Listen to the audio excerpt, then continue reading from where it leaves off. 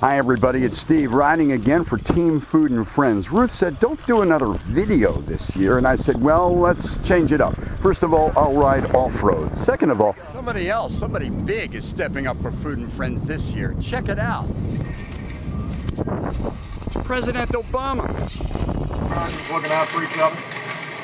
And so what we've been trying to do is to make sure that we're providing an opportunity to highlight these amazing volunteers here and wonderful organizations like this one that are helping kids in need and helping to provide meals to folks who really need them.